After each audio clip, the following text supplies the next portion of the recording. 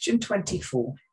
To celebrate this year, which this is a past paper from 2001, the square pavement is made using equal-sized squares, coloured either red or blue.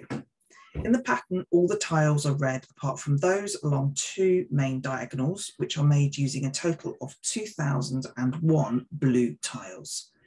How many red tiles are needed? So what we're looking at here is a large square that has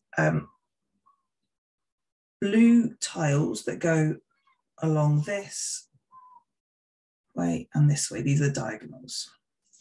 And because we've got an odd number of tiles, we know that there has to be one in the centre here, and then they all go out until they get to the corner. So there's going to be a blue tile in each corner here.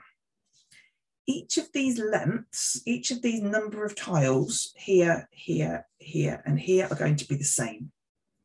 So what I'm going to do is I'm going to look at the total number of blue tiles we are told, and I'm going to subtract this middle one. I'm then going to take this number and divide it by 4.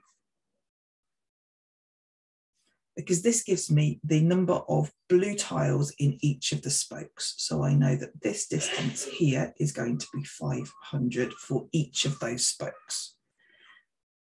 That means there are 500 rows above this blue tile, and there are 500 rows below that blue tile. So the number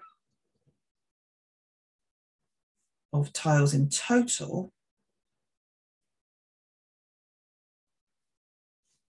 is going to be, so ignoring which are blue and which are red, we know that there needs to be 500 here, 1 here, and then 500 here. So the sides of my square are going to be 1001 multiplied by 1001. You can work this out in whichever way you like. Personally, I quite like thinking about this as being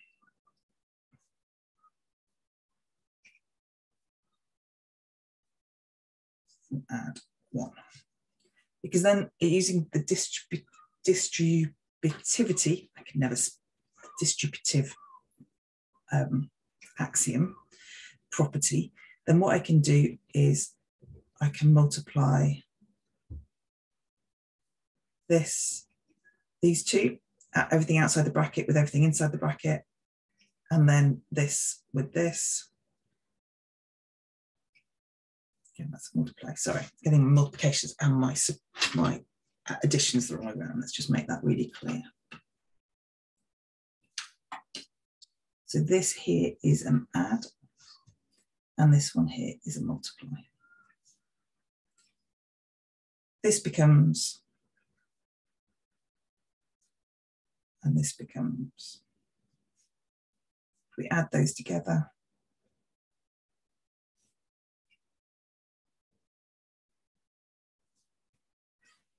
this is the total number of tiles.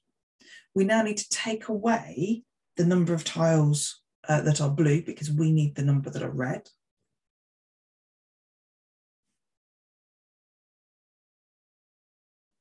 And this is our total. These are the red tiles.